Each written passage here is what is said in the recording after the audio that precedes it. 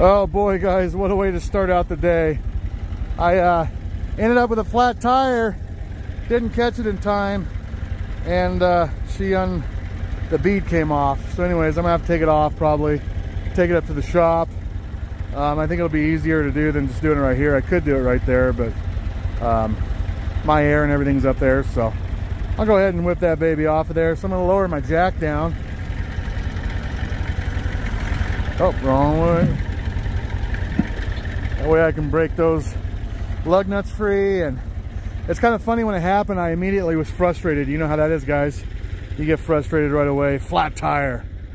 Then I remembered this stuff happens, and it's never a good time. So out in the cold, and this good thing we only had about an inch of snow last night, so it's no big deal. But you know, no reason to get frustrated over it. It just, this stuff happens, and I should have been watching my tire better. I would have caught it in time, and I was off in la la land, so I didn't catch it. Let's get this tire off. Come on. Okay, we got the tire back up here to the shop, and there's a couple questionable looking spots on this tire. I have to say, around that bead does not look very good. It's pretty chewed up, but right there it's pretty chewed up. Anyways, I'm gonna have to put it on. Don't really have the means to replace these front tires right now, so I'm gonna put it on there and see if it'll hold air, and hopefully it will.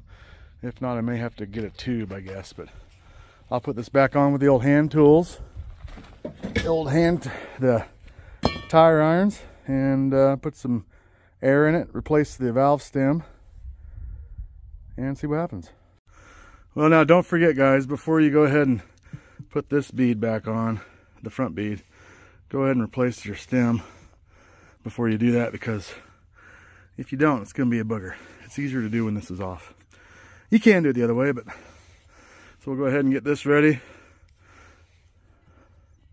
I like to use a little bit of some kind of lubricant, whether it's, you know, soapy water. I'll spray a little bit of WD on there. It's a nice little lubricant, and we'll put it through there. Just a little tool, thread it on the end of that baby. Some pressure on there, and give her a pull. And we have a valve stem. Really simple. It's a lot simpler if you don't get a flat tire and ruin your bead and pop the valve stem out, all that stuff. It just makes it a lot easier if you just screw your head on right in the morning. Pay attention, like I was not. I should have known that tire was low, but anyways, now I'll do this bead. Good grief. I thought I was recording that, but I wasn't. I dinged a couple dents in that. Man, I should have warmed that tire up, guys. Would have made it a little bit softer.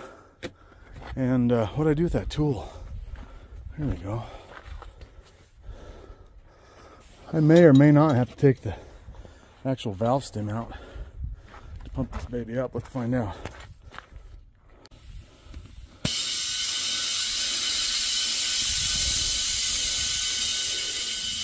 See what happens. My hopes are a little bit low.